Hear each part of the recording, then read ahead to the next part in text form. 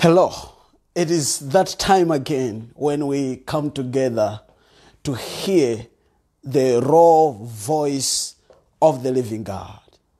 I welcome you all. My name is Senior Prophet Augustine Liabunya, and I'm broadcasting live from the city of Pretoria in South Africa.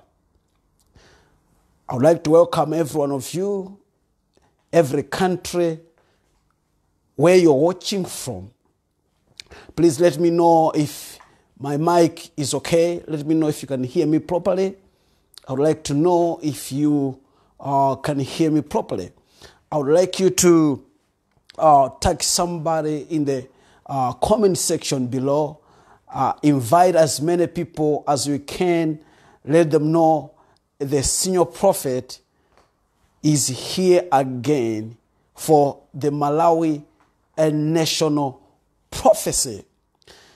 I know this program has been highly anticipated by many people, thousands of people, especially Malawians. As I said and I promised you that I would come to tell you how the Chakwera Chilima administration is going to be. Now, I would like to let you know that I am a prophet of God. And therefore, I do not speak to please man. I do not speak to please Chilima. I do not speak to please Chakwera. I do not speak to please Mutarika. I do not speak to please anyone. I speak to please God. And I would like also to make it very clear that I was not bought by any political party, and I am not affiliated with any kind of political party. If I was affiliated with any political party, then maybe I would have just said, okay, the prophecy has come to pass. Therefore, it is like that. No. I prophesied the government that would come in power. And I prophesied the government that would come in power now back in 2014. In fact, I said it in 2011. And the prophecy is fulfilled in 2020. Now, after that prophecy has come to pass, don't you think it is necessary for me to come again and tell you how the new government is going to be, the disadvantages and the advantages? Because I want you to understand that if I do not come and tell you how the government will be, this new government will be, guess what? When some things are happening in that government, you are the same people who will come to me and say, Prophet, you simply told us that this government is going to come in power. Why you did not tell us again what's going to happen with this new government? So you see, it is only fair that I come to you and tell you what are the disadvantages and what are the advantages of the new government. Of course, everybody is praising Dr. Chakwera. Oh, congratulations! It is God's will for you to be in power. While that is true, but there are areas that God seriously showed me, okay, and asked me to put them in prayer, and also gave me the privilege to bring them publicly to you, so that you and me, we can form a formidable force and pray together. Because the Bible says, what 2 or 3 shall bind on earth shall be bound in heaven. So it's only fair. Now, some people, since I said I'm going to come to speak about the disadvantages and advantages of the new government, I've been receiving lots of attacks. I've been receiving lots of attacks. People saying, Prophet, why don't you just keep quiet? You already prophesied that the new government is going to come in power. What do you want to spoil again? Why do you want to say the disadvantage again? People are already happy that they are liberated. They are freed. We Malawians were happy. Why do you want to spoil the happiness? Why do you want to spoil the celebration? I'm not trying to spoil the celebration. I'm not trying to spoil the happiness. You understand? And guess what? Because I'll tell you something. Political prophecies are not easy. Are not easy at all. I'll tell you. You can prophesy about other things. Or you can prophesy about COVID-19. You can prophesy about, about hunger, about fire, about accident, about what. But political prophecies are not easy. It takes a special grace, a special anointing, and a special audacity and faith orchestrated by the Spirit of the living God for you to speak about politics. And God specifically called me in that area. And of course, among other areas as well. But first and foremost, in that area. So when you hear me talk about politics, it is my area of calling. Okay? It is my area of calling. I want you to understand that. It's my area of calling. All right? So this is not something that, I'm trying to do. Okay? No, it's something that I'm called into that area. Now, most of the people that are coming to me and say, Prophet, you prophesied that Dr. Chakwera is going to come in power. He has now come in power. Keep quiet. Celebrate. Enjoy the moment. Why are you coming to prophesy about the disadvantages again? Do you want to spoil the happiness? We are happy. Most of them that are saying that, they're the ones that are diehards of that political party or the MCP party or the new government. But you see, I'm not a side of any political party. I only come to speak the mind of God. Tell you what, that's how dangerous or how risky political prophecies are. Because you see that if the prophecy is favoring a particular party, people of that party will love you, will celebrate you, will embrace you, we will talk highly about you. But then the other party, which the prophecy you are giving is not favoring, they will normally call you names. They'll speak all sorts. They'll write all sorts of comments. Even when I'm broadcasting like this, they'll try to put some negative comments. Why? Because the prophecy is not favoring them. Why are we like that? Should I make money happy or I should make God happy? Because if you don't want me as a prophet of God to come and tell you the disadvantages of the Chakwera government, you know what you're trying to say? You're trying to tell me that I'm now part of that party. No, God is my witness. I'm not part of that party. So I'm not politically affiliated to any. No, I'm not. It's important that people know. Why? Because to program you, to prepare you for what's coming ahead, it's important. And I want you to understand also that is for the sake of those people who say, Prophet, okay, all these politicians, you know them. Why don't you just talk to them? Just tell them, just tell them that there's this problem. Let me ask you a question. If you are saying I must not be speaking publicly, whenever God allows me to speak publicly about these politicians or these political parties, especially my country of Malawi, you tell me, if this prophecy that right now you are celebrating me with saying, oh, Prophet, now we see that God really speaks to you. Everything you spoke prior to the elections have come to pass. Prior to the past elections came to pass. Everything you speak is coming to pass in Malawi. Tell me, how do you know that what I said is coming to pass? And then you're glorifying God because what I said is coming to pass. You're glorifying God. The reason why you're glorifying God, because what I said is coming to pass, it's because I said it public. If I said it privately, you wouldn't have any reason right now to glorify God that it has come to pass. But simply because I came with it to the public, That's why you are able right now to see that, oh, it has come to pass. Glory be to the living God. You see, that is why you have to understand that most of the times when God tells us, okay, to speak something in public, sometimes it's for his own glory. It's for his people to see the glory of God. Do you know how many people are communicating with us on a daily basis because of that prophecy fulfillment? Because they have seen the hand of God on the nation of Malawi. So, anyway, I would like to say this.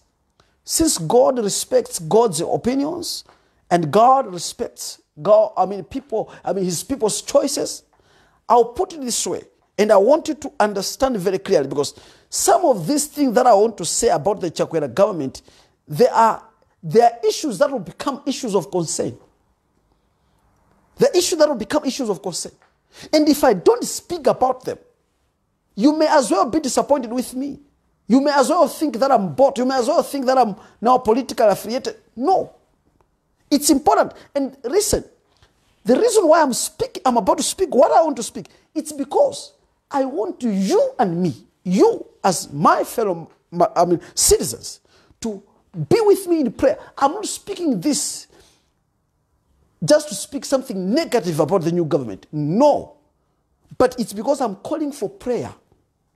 You see, where a person is too much praised, mistakes are inevitable. Hear me. What everybody is praising Dr. Chakwera, first and foremost, he needs our prayers. He needs our prayers. Now, here's what I'm going to do. I'm going to just tell you the areas that God showed me. The areas that God showed me. I will not speak in details what will actually happen in those areas. Okay? For the sake that I'm trying to respect people's views.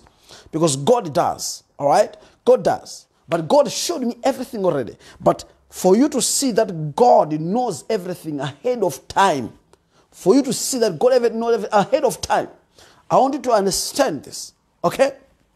Number one, I want you to join me in prayer and pray on decision makings in the new government. Because the first, now I must say this, that the Chakwera government will be one of the best, if not the best, Malawi have ever had. Okay? And as I said in my previous prophecy, that during the Chakwera administration, Malawi is going to go to another level, development-wise.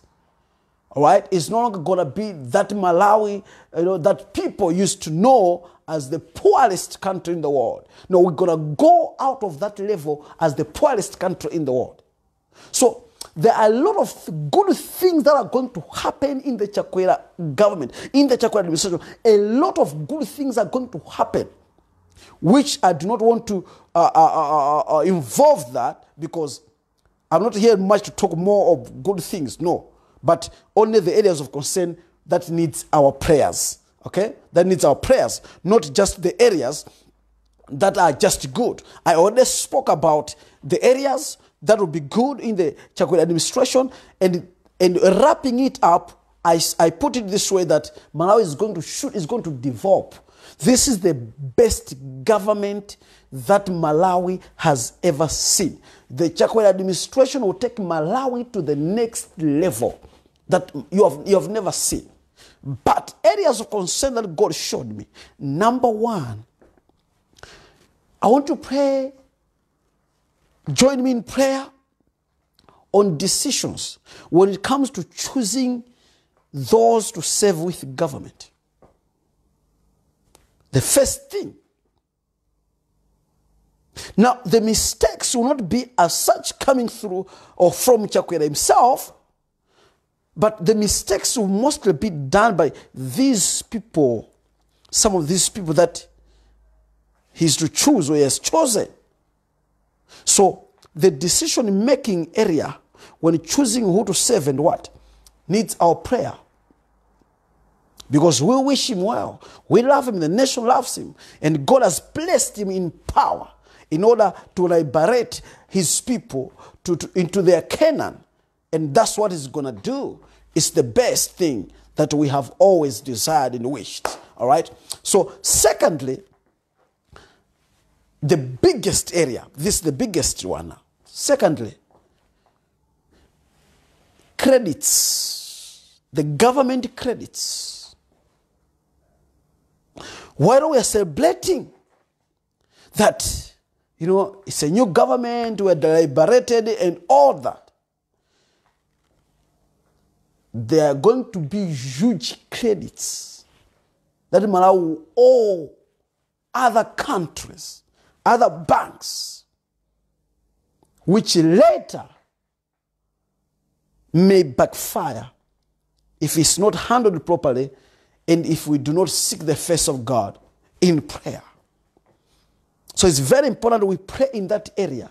Lots of debts to be paid, and lots are going to come and it's paid. So the country will be in debt. And that requires, that calls for our prayers as a nation. If we want to build the new Malawi that we have desired. I want you to understand that. All right. So the area of decision makings and the area of debts, the area of concern. Number 3, I want you to pray for the relationship between Dr. Chakwera, our president that we all have, and the vice president, which is Dr. Chilima. You see, the time of Chilima is going to come. It's going to come. And it's very close. In fact, it's next. And I said clearly that Dr. Chakwera is the one that will introduce him into power. Without listen to this, without Dr. Chakwera, Dr. Chilima cannot go into power. It cannot happen. God emphasized to me, it cannot happen. So, and again, vice versa is true. Without Dr. Chilima, Dr. Chakwera wouldn't have come into power. That is why those of you who have been following my prophecies, when I was giving a prophecy many years ago, I said that the only way for Dr. Chakwera to become president of Malawi, it's if he works together with Dr. Chilima. And I said, God has told me to tell Dr. Chilima to join Dr. Chakwera because it is the will of God for Dr. Chilima to do so. Because you have to understand that no matter who you are, what you are, you need someone to push you into a destiny. It's called destiny helpers. So, as much as Dr. Chilima has been a destiny helper to Dr. Chakwera, next it will be the turn of Dr. Chakwera to be a destiny helper to Dr. Chilima. Okay? But their relationship, it's what, I don't want to go into details as people are criticizing me already of trying to spoil the day, when everybody's celebrating. But I want you to understand that we need to pray for their relationship. Let's pray about the relationship. Many things are going to happen. So let's pray for the relationship between these two people, Dr. Chakwera and Dr. Chilima. If you don't pray for the relationship with these two people,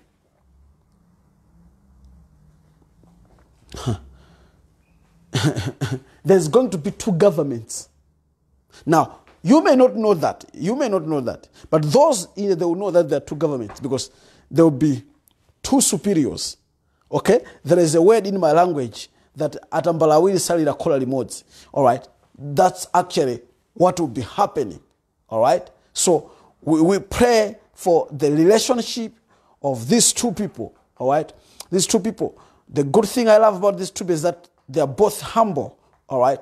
But you see, without our prayers, the relationship cannot stand. So we have to stand and pray for the relationship. When it comes to decisions, let's pray on that. It's very important. Very important. Okay? It's very important. So the time for Dr. Chilima is going to come. And as I said, it's very close. Okay? And it is Dr. Chakwera actually that will introduce him into presidency. So what I can say to Dr. Chilima is that no matter what happens, he must just continue to humble himself, because it is the same man that will introduce him into presidency. It is very important that he understand that happens. Okay? Now, let me tell you something also. There is going to be some issues. Okay? The people that are involved in corruption in the previous government must all be persecuted, because if not, it will backfire. Very important, that statement, or else it will backfire. So it's very important that they're persecuted. But what I'm saying mostly is they need our prayers. They need our prayers. I've been praying for them. I've been seeking the face of God for them, because God has shown me how this government is going to be. Now, let me answer another question that is very important, that I've been, receiving from people, trying to find out from me as to, okay, so Prophet, how long is this government going to be? I would like to tell you, for those of you who are asking, how long is this government going to be? This government is going to be for 2 terms, all right? So I believe I've answered some of your questions. Kuti, want to know how long is it going to be 1 term? Because you told us about Mutalika that it was going to be 1 term, and lo and behold, he ran only for 1 term. Is this going to be the same with the new government? No. This government is going to rule for 2 full terms, okay? And don't forget about the newcomers banda that is also coming. So this government is going to rule for the 2 terms, full, okay? Full, that this government is going to rule. So the first term is going to be the best, but the second one, it's going to be with questions, all right? So this first term is going to be the best. It's going to be the best. But the second term, things will start. Okay, so let's keep them in prayer. I think I've answered that question of how long is they going to rule. Some people say, okay, they will exchange Chilima and what? No. Even Dr. Chilima himself understand that what the will of God is, that it is the will of God that Dr. Chakwera rules. Because don't forget that part of Dr. Chakwera's leadership was taken by Professor Peter, Omtarika. You see, the part that he was ruling, as I said last, that it was not his. It was not his at all. So I want you to understand. But what I want is pray for them so they don't make mistakes. Governance mistakes. Pray for them against governance mistakes. And I would like to, all right. Some of that advice, I think I'll deliver to them privately. But let's keep them in prayer. We love them. And we believe that they're going to do, the will of God. But if you do not pray for them, they'll make a lot of mistakes in those areas that normally, I mentioned about, the government of these 2 people. All right? So God bless you, and thank you for tuning in. Join me again tomorrow as I come for the online church service. Until I see you again, my name is Senior Prophet Augustine Liabunya, and Shalom. God bless you.